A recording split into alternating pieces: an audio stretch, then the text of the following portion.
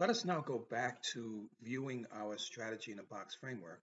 And as you recall in the previous video, we took a look at step one, defining our goals, objectives, and our strategy.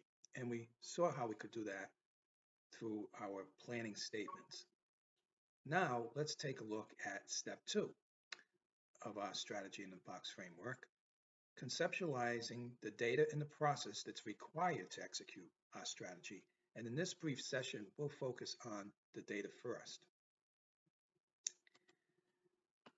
As you recall, what we are looking at is the retail business scenario by which we want to discover which promotions are most liked by our customers.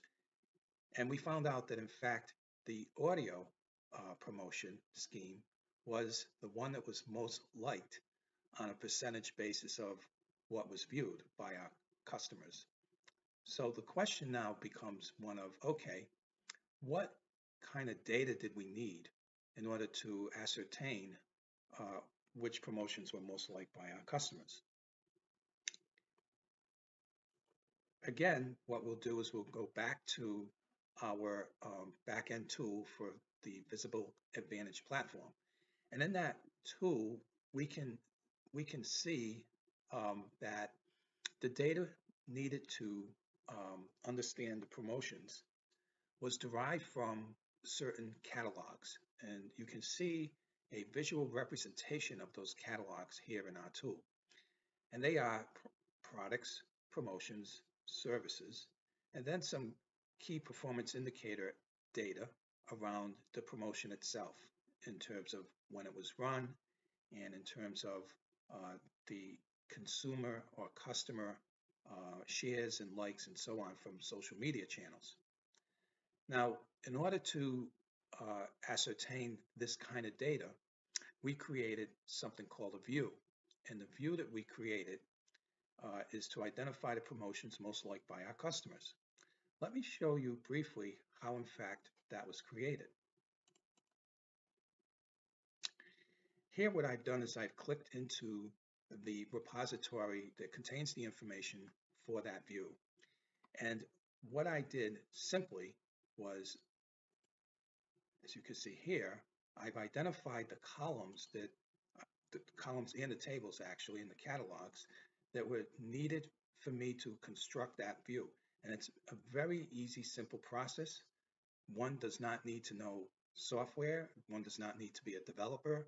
All one needs to do basically is to construct the tables here as you see, and in essence, draw the connection across those tables. In this case, we constructed the view for identifying the promotion most liked by our customers by connecting the catalogs of products to promotions and promotions to services. Once we do that, then the tool itself will automatically generate the code. And here, I'll show you that code. Will automatically generate the code to create the view.